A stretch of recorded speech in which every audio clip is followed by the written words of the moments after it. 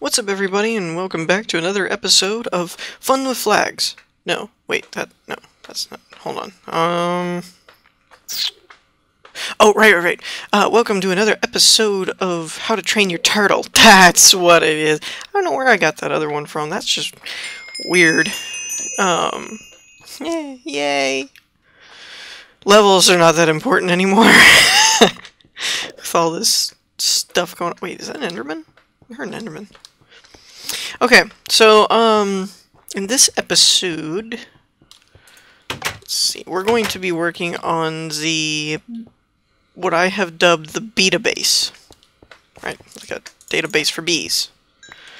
And as you can see, it's not connected right now because I'm still working out some of the kinks. I don't know if I actually explained all this in the FTB episode or if I just said how it would work, but essentially what I've got here, this is temporary. Actually, all this is temporary. It'll move eventually, but for now, I've just got a small tank here that's holding honey, which is going to a stationary analyzer. Bees go in here, they get analyzed, they come out here. And this is a pipe that says if there's space for liquid, then use an energy pulsar. Now, normally, when this is full, it works off if this has space. But as you can see, it's pulsing right now because this has space. So, it's a 6-to-1 thing because obviously it's not like overflowing, even though it's still pulsing, it's still just sitting there, so it's not a big deal. And then this one is set to if it has a redstone signal energy pulse, and then there's a construction pipe back here with a gate on it that says, and I just used a gold gate because it was what I had lying around, but I would recommend using just a gate. Space and inventory, pulse redstone. Now, the reason I didn't set this to if space and inventory pulse is because I have found that with these gates, if you put them between two inventories, it will check both, much like this one. So this says, you know, if there's space for liquid, pulse. This doesn't have space, but this does, so it's pulsing. That's not what I want, because this would see this inventory is empty, so it needs to pulse, or I mean space in inventory, because if you only put 3 bees in here, then there's space in inventory, right? So I didn't want that. So you put this over here, and that way you're only dealing with this bee analyzer's space. And if it's empty as it is, it turns this on, which means when a bee hits this, it pulses it. Now, as you know, this is a How to Train Your Turtle episode, so we're going to talk about turtles. Now, at the moment, this one's just a wireless turtle. I could probably, if nothing else, I could put a glowstone to light more stuff up, I suppose. Excuse me. Basically, this little guy here is using this to work with everything. Now, you may recall when I was doing this FTB episode, I placed a computer here and was saying this is how I'll use it. Well, there's a problem. The problem is this is not an interactive sorter. In the interactive sorters, you could put a computer here and then tell it extract out the south side or east side or whatever, and it would do so. Not with this. This is just a block. So, with the computer up here, there was no way to get it to extract unless I put another pipe and then a redstone. Yeah. So I just was like, I'm going to do a turtle. Because what will happen is when he gets stuff, he spins around and drops it in this relay, and then it goes on to the rest of the system, as you've seen before.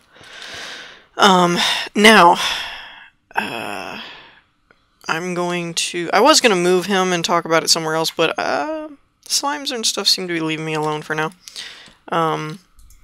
So let's get right into here. Now, one thing though, here's the issue. Here's what makes this complicated. What I want to happen is this not to be seen, but for this computer or turtle to send the database to a computer somewhere else and then display it on a monitor. Which, for those of you who are observant, might have noticed when we started this episode, there was a giant monitor next to my bee area here. Right here. Big old monitor. This is for testing. I haven't been able to get this part of the code to work. This might be in another episode. But essentially you've got an advanced computer here with a modem right there, a wireless modem. And the theory. Now, where the part that's been screwing me up on this is there's a API in Computercraft called Parallel, and it's basically like multi-threading for all of you programmers out there. The idea is it's supposed to be able to run two different functions at the same time, is the idea. The problem, so my theory and how it's been used a lot in tutorials that I've seen is this very idea is to use it to receive a RedNet signal without tying up the rest of the program. Like you have, you know, RedNet receive as one, and then in another function you have the rest of the program running in parallel. And that way it can constantly be getting updates without, you know, breaking the rest of the script to where it doesn't display anything. So the idea here, and this will be in part 2 or something, I think. I don't think I'll be able to cover both of these in one episode. But the idea here is that this will display the BeeDabase, so it will tell me how many... Okay, I have it set up by species and then by type and then amount. So it would be like River Bee and then Drone Queen Princess and then 510, whatever. You know, what happened? I don't know. Whatever. The reason I'm trying to get the parallel thing to work is because I want it constantly receiving from the turtle out here, or wherever I end up putting him, and so this would update like every 30 seconds or something, and you'd see it change because this guy got new information kind of thing, or didn't, and you won't notice a difference. But I want it to cycle to where it listens for 30 seconds or whatever, and then if you know, and it'll be set up to just update to where it clears the screen and reprints it, but if, you know, you didn't get any new information, it just won't be any different. But if it does get new information, then, you know, it'll have updated the database that's being displayed. That's the idea. This turtle one out here works perfectly. I've got him set up completely the way I want him. So that's what we're going to do in this part. In another part or something later, I'm going to show where I'm at with the display part, and for the most part it's done. I've walked through the logic and it makes sense. I just can't get the parallel thing to work to where once it runs the receive thing, it just hangs up the whole program because it's waiting for a message instead of running in parallel like it's supposed to. So I've got to work with that a bit and see what's going wrong with that. But other than that, that one's done too. So BeeDabase here is just the BeeDabase so far, and I'm going to end up clearing it because I've tested it and sent things through and then it goes back, but I may be pulling them back out and testing it again, so the numbers are inaccurate. So once this is like, okay, we're done, it works, then I'm basically going to clean it, just wipe that file out and then start over. And I intend to actually, once this is complete, disconnect this part of the BeeDabase and connect it to something else, and then basically take all the bees that I have and run it through here, is the idea. So, and then when it runs back into wherever I've moved the bee area to, then it will effectively have, you know, analyzed all my bees. So some of this is weird, and I may have to do some tweaking in the display part to fix this. But some of these come up bees.species.valiant. Why, I don't know. Well, not valiant, but I mean whatever the species, it won't just be valiant sometimes. Sometimes it'll be, you know, this bee.species thing. I don't know why. It's probably just they're extra bees or some other mod that named theirs differently. But as you can see, the way this works is you've got the one index here that's a string, which we've talked about before, I think. Well, we did talk about it in the last episode for generic bee, so yeah, I know you. If you watched our stuff, then I know you know that one. And then it has, what's different though is this is an index, and then it has another table inside this, so it's a nested table. And then you have right now is princesses equals 1, and then if you had drones, you'd have another one of these, and then if you'd have queens, you'd have another one, and they'd be in a table inside the Valiant. So you can see how the nested thing makes it really easy to organize it. So like here's Diligent, and I've got 32 drones. And I do have it set up to read if it's a hybrid also. If this were a pure B, it would just say bauxite, but because it's not, it's bauxite and tarnished. One princess, and that was all that I had. So that's all the BeeDB file is for. The real meat of it is in the analyze script. So the first thing we do, actually, you know what? I am going to move him because this isn't running right now, and I'm going to plug him into the main big screen upstairs. Oop, oop, oop. Fly. Oh wait, I don't have the. Yeah, go through here. Actually, you know what? I'll be right back. I'm gonna go plug him in, and we'll be right back. Much better. Okay. And one more thing. I'm going to turn this off so it's not in my way. Get it out of my life. Okay. So first thing we do is we wrap the peripheral. In this case, it's the front because if you recall, the turtle was here and the Beealyzer was right there. So now for some variables. The BeeDB is going to be the table that holds the database. T is a temporary table. I'm not sure if I actually ended up using that or if that was just left there.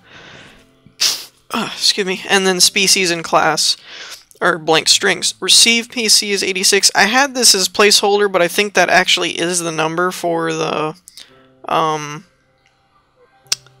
main computer in the B room. So I may not have to change that. And the UE function you've seen before, dump bees, is it turns around, and if you'll remember, the relay was back there. So it turns around, drops, and then turns back around. Fairly simple. Whoa, whoa. I still have not quite entirely figured out the whole touchscreen mechanics of this, but whatever. So this is where it gets into the actual Beealyzer. So we wrap the Beealyzer as a peripheral, but function if B is p.isB, then temporary table equals p.analyze. So these are the two functions the Beealyzer has, and it checks for if the item in the Beealyzer or Beeanalyzer is a B, it returns true. So if I were to if I were to put my drill in there, this would return false. And then analyze returns a table with all of the traits. So, and I mean, it's a lot of traits too. I could really make this in depth as far as you can. It's pretty much anything. If I were to take my Beealyzer here and analyze a bee, it's pretty much any of that. So, fertility, what kind of plant it takes, its area of pollination, nocturnal, cave dwelling, you know, blah blah blah blah blah blah blah, all of that. It would return it into this table. Now, in this particular case, all I'm looking for is species and the amount of things in the Beealyzer. So, oh, that was the other issue I had, was the Beealyzer has no way of telling you how, or at least that I'm aware of, has no way of telling you how many bees is in the Beealyzer. And so for the computer sitting on top of the Beealyzer setup that I had initially, the computer has no inventory either, so there's no way for me to find out how many there was. I'll show you in a second. In this script, what happens is the turtle pulls it into it, and then it has the slots, so then it gets the item count of that slot. And that's how it figures out how many bees are in the Beealyzer. So basically, if is a B returns true, then it fills T with the analyzed data and then returns true. Otherwise, it returns false. The get class function is declares a blank string, and then it uses the T table and says if T type, again, this is an index that the The table that comes from the analyze function uses is type defines whether it's a drone or a princess, and species primary is the index used for what kind of species it is, and then there's a species secondary, which we'll see in a minute. So the analyze table is almost purely string indexes. It doesn't use very many numbers, if any. So you'll have to get really comfortable with the concept of strings for indexes of an array or a table to really code stuff like this, because it can be kind of confusing when you show people, okay, a table is a series of variables held in one thing organized by numbers 0, 1, 2, 3, 4, 5, 6, and they're like, oh, okay, and then you're like, oh, you can use a word, and then, what? You know, so if you're cool with that, awesome. It's pretty handy and really useful for doing things like this, because it makes things easy to identify, other than, okay, I've got to remember that 0 is the type and 1 is the speed. Yeah, this is a way less confusing way to do it once you wrap your head around it. So basically it takes the type if not equal to nil, aka it's not empty. That was mostly just a precaution thing. In theory, if this returned true because there's a B and it analyzed, then there should be a type because the B's all have a type. But, you know, it was just a precautionary thing.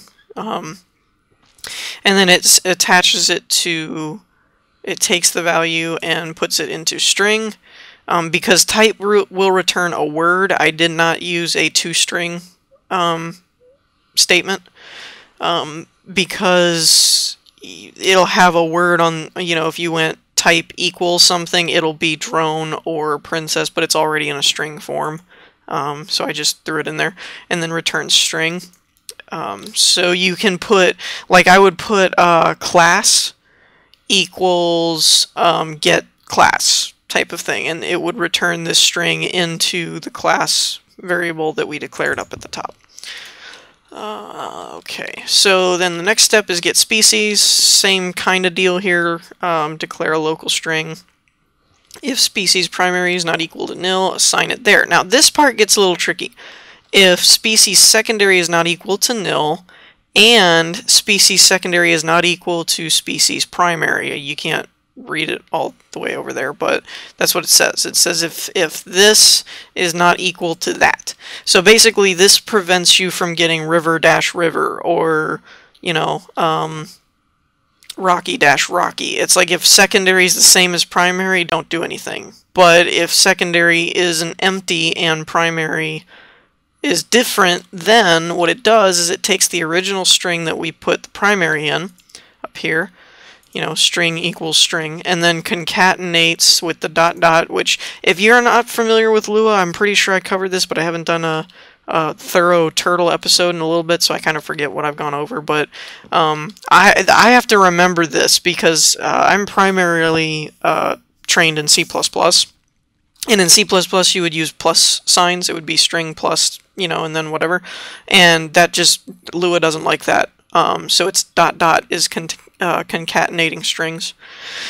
So you take the original string and then concatenate a dash and then concatenate the secondary species, which you saw when we brought up the bauxite dash tarnish. This is that idea.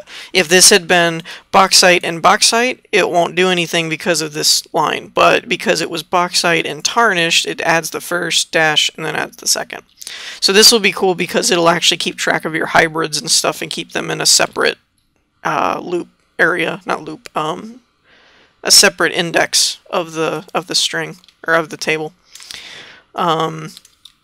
Oops, too far. All right, so function check BDB. So check the BeeDabase. Local not found equals true. So it starts with the not found idea. And then I don't know if I've covered this or not. I know I did in the last episode, which was the video response for generic B, but some of you, I don't know, may not have watched that. So for for value in pairs, what this does is, as we talked about, most of the time tables use numerical indexes. or indices, depending on how proper you're being. And if you were to do like a for loop and just say for I equals 0 till the end of the table, right? The loop is going to go forever, basically. I mean, not indefinitely. It will find an end, but it'll take a long time because string values are actual numbers. It's something called the ASCII codes, which is where, you know, A is, I don't remember the exact situation. I think numbers are first, but I think it's 0 is 0 and 1 is 1 and so on. And so like A would be 10 or something like that. I forget how it exactly works as far as the order and numerical values for everything. But the point is each letter and symbol, parentheses, colons, all that stuff has a numerical value that when you put it into a string is just that. It's a string of characters, and each character is a number to the computer. Obviously, to us, we read it and we can see it, but to the computer behind the screens, the letters are numbers still. So, because letters are still numbers, you can use them as an index for a table because the computer doesn't see anything different. It just sees a big number as opposed to 0 through 5. And so you can do a for loop of like 0 to the number of elements or the last element in the table. Well, actually no, that would just go by the number of elements. So if there was only 5 elements, it would only go up to 5, so that still wouldn't work. But essentially, if you did I equals 0 to 1,000,000 or something, right? It would eventually find anything, any combination of numbers which turned into words, as long as they're under 1,000,000, but it would take forever because it's got to go through 1,000,000 different loops. Now, what key value in pairs does is it basically says key is going to be the index, value is going to be what's on the other end of the equal sign. So, for example, you saw when we pulled up the BeeDabase. So in this particular instance, you would have bees.species.valiant is key, and then the other table would be the value. Now, you're not going to get anything directly out of that, but then when you search this table for key in pairs, princess becomes the key and 1 becomes the value, which is where you're actually finding what you're looking for. And we'll show you that in a second here as I break this down. And in pairs, basically pairs up the key and the value. Now, it's important to note there is a function called iPairs, and it basically is iterative in that it goes from the first one to it goes in order. The problem with iPairs is it doesn't work well for string indexes either, because iPairs goes numerically from the one to the next until it can't find the next one. So if there's 0, 1, 2 and then you added 1 to 5, it'll go 0, 1, 2 and then stop, because there is no 3 and 4 to get to 5. So you don't want to use iPairs for strings either. So pairs, the only problem with pairs is that it's not exactly in the proper order. So as an example, we might get the bauxite tarnished, then the valiant, and then whatever this one is over here, the diligent. So you'll get all the correct values, like all of their values will be linked to that key, but you get them in random orders. So that's, if you're being real picky about the organization of a table or something, you'll have to keep that in mind, but it's still one of the best ways to get through string indices for tables. And it will go through, when you put, it's the key values for BDB, when you put that in the parentheses, it's like that's the table I want the pairs to look for. So it will go from, it will find all of the entries, basically, is what I'm trying to say. Like, it may be out of order, but it will find every key and pair, or key and value pair. Like, it would find all 3 of these in here eventually, it just might not be in the exact order you see them in.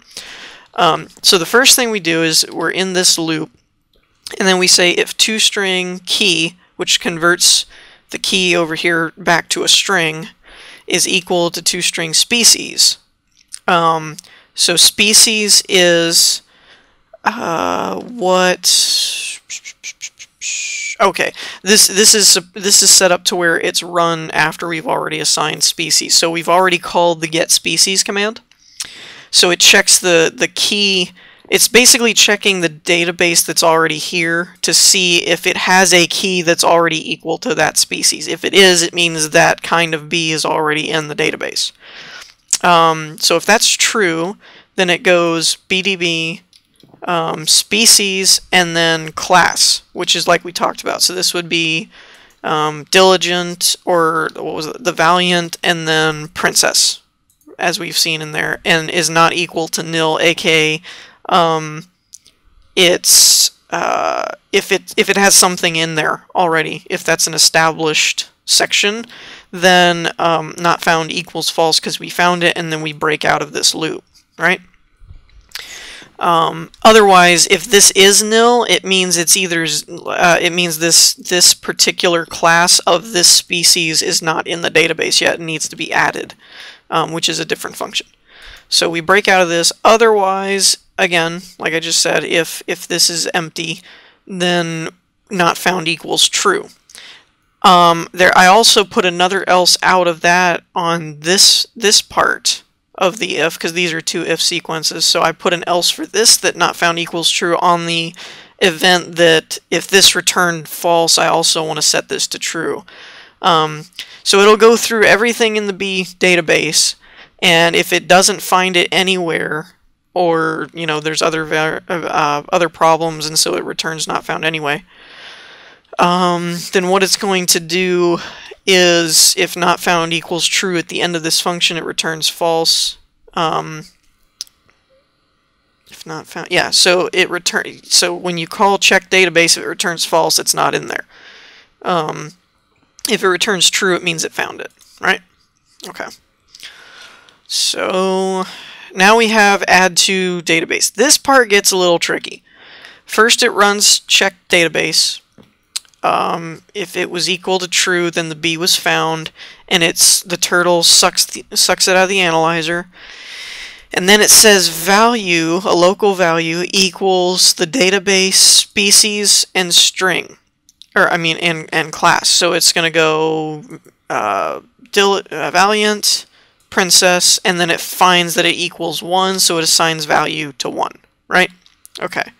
Now we have, so that's out of the database. So that's what we already had in the database, not what the turtle just pulled out. So now we're going to add that to that. So value equals value again, so the one that was already in the database, plus get item count 1, so it adds the number the turtle has. So now value has the previous data from the database plus what the turtle has in its inventory, and then it sets again database species class. So for this example, valiant princess equals the new value. So say I put another princess in there, now it'll be 2, right? So we're updating the database. Otherwise, if check database returned false and the bee was not found, the turtle sucks it out. Now this part gets a little screwy, because if the bee was not found, it means that while I can assign the species to the database file here, because this I've already established is a table, so it's going to look for an index, I have to establish that it's a two-dimensional table, because this part isn't in here, right? So if I don't have a princess class, then it's not realizing it's a two-dimensional database yet. So what I've got to do here then is you add a table to the species index. So for valiant, I want to add a new table, right? Now I can actually say, okay, this is the index for the first table, this is now the index for the second table, and I want it to equal 0 because it's default, right? Now, this I just did as a placeholder to make sure there was a value here, that this hierarchy has been established. and this is like the default value, right? I could, in theory, just move this part to here and cut out a line, but I prefer doing this because it makes sure that this is working, because this line will throw an error if something was wrong. So I like doing it this way. But now that this basically, these two lines here establish the hierarchy of adding another table, so it's a two-dimensional table. So species, class, so Valiant Princess equals toNumber and value, and as we saw, value equals just, oh, I skipped that part. Turtle sucks it out, and because the bee wasn't found, it just takes the item count that's in the turtle and puts it in value, and then assigns it to the two part there. And then at the end, whether it did one or the other, then it turns around and dumps the bee into the relay, so that it will send it on its merry way to the place. And we're right at that 30-minute mark, and so because I haven't actually started talking about these other functions, I think I'm going to save it and do another part of the episode and also talk about the other computer part, and go from there. So I hope you all enjoyed. Stick with me and we'll get through this part, and it'll all kind of make sense in the next episode. So I hope you all enjoyed and hope this helped you guys. Again, not finished yet. We'll go over the rest of the turtle script in the next episode and talk about the computer script, and then hopefully I'll be able to update you guys eventually on what I did to fix the computer code. So if you liked it and you enjoyed and it helped, leave a like, and I'll see you all next time. Peace!